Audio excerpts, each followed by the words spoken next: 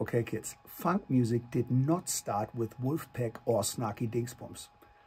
Those are great bands, but you have to go way back. So if you really want to dig into funk music, into great funk and soul music, you have to check out Earth, Wind & Fire and the drummers of Earth, Wind & Fire. So the great drummers of Earth, Wind & Fire, I said it, Maurice White, but also his brother, Fred White, played on a lot of tracks and he was also an amazing drummer. The beauty of the Earth, Wind & Fire funk for me is that it's very simple in a way. There's a lot of stuff going on, wall of sound, a lot of percussion, horns and all that.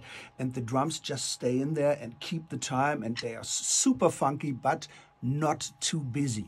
So people could dance to it through the whole song.